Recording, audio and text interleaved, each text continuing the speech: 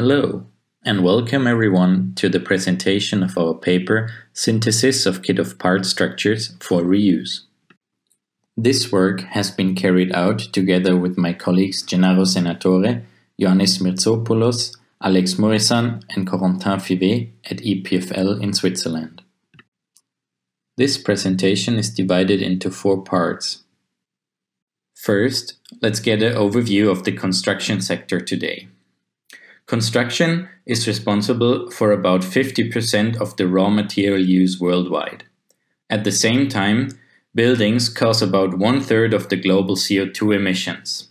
And, at the end of life, buildings and infrastructures are frequently demolished, leading to tremendous amounts of waste. One reason for this problem is our current linear economic system, which works on a make-use-dispose basis, where products are not valued at the end of their life. Instead, shifting to a more circular economy that aims at extending product lives has potential to reduce environmental impacts of the construction sector. The strategy focused on in this work is reuse. In particular, the reuse of structural components for multiple service cycles. Reusing structural components has the advantage that it makes best use of already existing functions, it reduces resource use, it avoids reprocessing energy, for example, to remelt steel, and it prevents waste.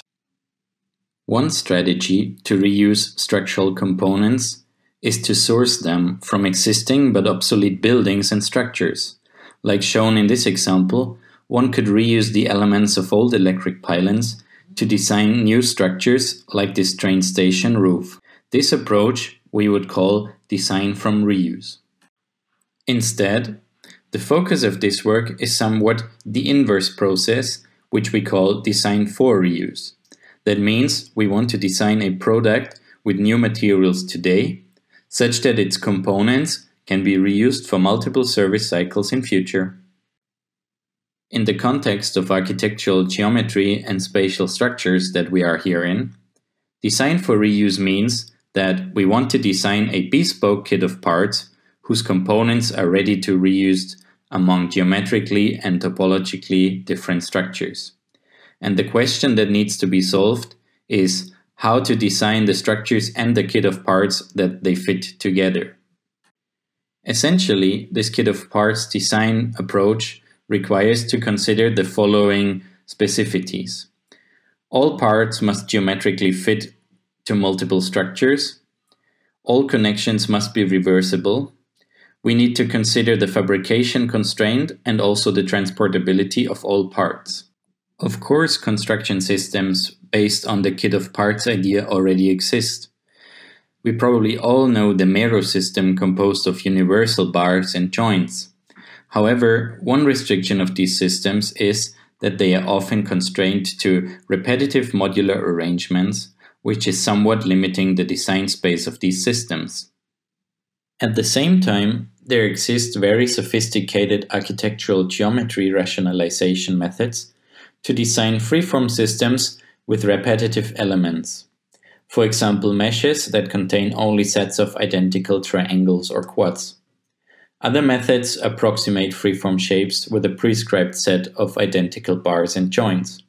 However, all these methods typically only consider the rationalization of individual systems, and they don't care about the potential to reuse parts among different structures and for multiple service cycles. Now let's have a look at the new methods of this work. The aim of this work was to develop a computational workflow to design a kit of parts made of reusable bars and joints to build different non-modular reticular structures. Here the linear bars serve as the structural members and the joints are used to connect those bars with bolts. In a sense, the idea is that you have your kit of parts and you can assemble a first structure from it. Then after its use you can take it down, and with the same parts you can build a second structure, for example for a new purpose or at a different location. You can take it apart, and you could even build another third structure, in this case this tower, This is particularly interesting for temporary structures and events and exhibitions. To achieve that, we have developed a computational workflow that consists of two main parts. First, a form-finding part where the geometries of the set of defined structures is optimized such that a set of bars with bespoke lengths can be reused among the different structures. And second, a joint optimization step, which is used to design spherical joints that combine the connection pattern of nodes in different structures into one reusable joint. All this is implemented in a way that it allows for fast computations and user interactions. For example, that you can adapt the designs interactively and to directly get information on the results and output fabrication data. The main principle of the form-finding step is to optimize the geometry of multiple structures simultaneously and not individually. The geometry optimization is carried out through a custom implementation of kangaroo physics. The goal of this optimization is to obtain structure members with sets of identical lengths, such that bars can be reused among multiple structures. This is achieved through k-means clustering, where the members are clustered into groups by length, and then the node positions are optimized so that the member lengths within each cluster equalize. This process is illustrated here. See at the top the two structures with 12 and 11 members, and at the bottom a list of all members and their lengths. Now we want to cluster the members into 3 groups. Then the geometry is optimized to match the member lengths with the mean length of each group. This is repeated until convergence. At the end, we have obtained 2 structures with 3 groups of identical member lengths. This means that bars of these lengths can be reused among the structures. But this also means that we only need to produce a subset of bars to build the 2 structures. Here we only need 15 bars. The quality of a form-finding result is therefore measured through a so-called homogenisation rate, which is defined by the ratio of the total number of members in all structures over the total number of bars in the kit of parts. Here for this example, the homogenisation rate would be 23/15. In general, the higher the number, the better. After the form finding has been performed, all kit of parts bars fit to positions in multiple structures. The second part of this work considers the design of reusable joints. Here the idea is to combine the unique connection pattern of nodes in different structures into a bespoke joint that can then serve at these different node positions. This task of combining the connection pattern of multiple nodes into one joint is equally expressed as an optimization problem. The idea is to find the best rotation of the hole sets, here shown in red, white and blue, such that the holes are distributed well over the joint spherical surface and such that partial overlapping of holes is avoided. To achieve this, we use the genetic algorithm to maximize the volume of the convex hull that is generated from the hole centers. The larger the volume of the convex hull, the better the holes are distributed. In addition, we added a penalty term if holes are partially overlapping. Here you see an illustration of this process. First, you find the optimal rotations of the hole sets such that holes are well distributed and not overlapping, and then you can use this joint in multiple node positions of the different structures. Let's look at some case studies. Here you see 3 space frame structures thought of as temporary roofs, for example used in the case of different events. The structures have between 300 and 420 members and 100 to 160 nodes. And now we would like to apply our algorithms to design a common kit of parts to build the 3 structures. This slide shows the geometry of the 3 structures when we aim to build them with only 4 different bar lengths. Here the geometry optimization produces quite regular structures with the trade-off that the proximity to the initial target geometry is not well preserved. Yet this gives us a high homogenization rate of 2.48, which means that we only need 456 kit of parts bars to build the three structures that have 1,132 members in total. In the next case, we allow more groups of bar lengths. Here 10. We can see that the structures resemble better the input geometry with the trade-off of a lower homogenization rate. In other words, in this case, less bars can be reused among the three structures than before. A further increase to 22 length groups preserves even better the initial geometry, but again reduces further the homogenization rate.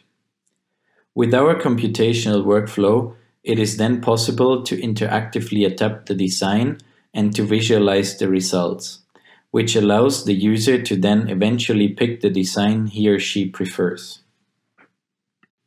To summarize the form-finding results, we've seen that when we increase the number of clusters k, the reuse rate decreases. But increasing k also helps to preserve proximity to target shapes. In general, the case studies have shown that the member lengths within each cluster match to a very small tolerance, which is acceptable for building construction. For these case studies with more than 1,000 bars, the CPU times are short and allow an interactive workflow. And most importantly, through being able to reuse bars among multiple structures, we can achieve a significant reduction in the number of bars that need to be produced compared to one of construction. Now, let's look into the joints of the three structures that we've seen before. The common way would be to produce one individual joint for each of the 384 nodes in all three structures. Because in this case, only a small number of holes needs to fit on the joint sphere surface, smaller joints with radius of 29 mm could be used. Instead, when we use our method to design reusable joints, we require a larger joint sphere radius of 33 mm to fit the hole patterns of up to 3 nodes into a bespoke joint. However, this reusability brings the advantage that we only need to produce 186 joints, and by that we save 29% of material compared to the one-off fabrication of individual joints.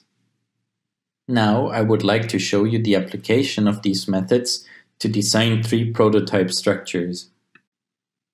Here you see the final prototypes, a gridshell structure, a portal frame, and a column structure that have been realized. The three structures consist of 351 members and 140 nodes in total. Through our methods, the kit of parts and the three systems have been interactively designed. In this case, we obtained an optimal kit of parts with 6 different bar lengths between 40 cm and 1.40 m, and the minimum number of 54 bespoke joints.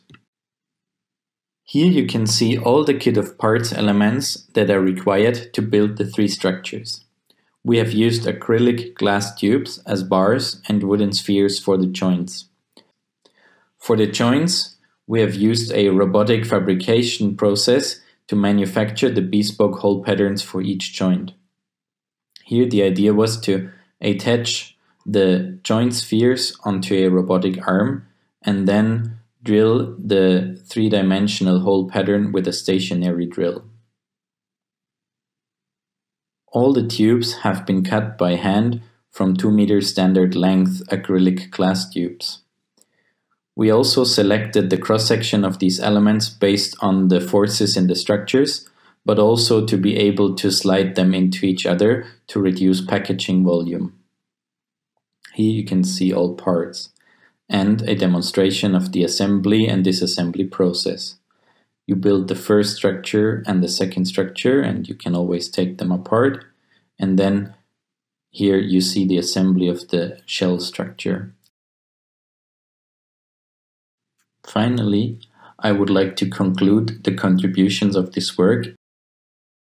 We have shown to you a computational workflow to design and manufacture kit of parts, bars, and joints that can be used to build structures of diverse shape and topology. The presented workflow allows for user interaction and can be adapted to project-specific needs.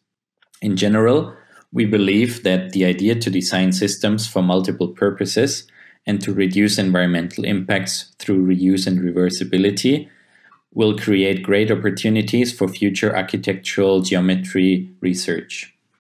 Thank you all for your attention.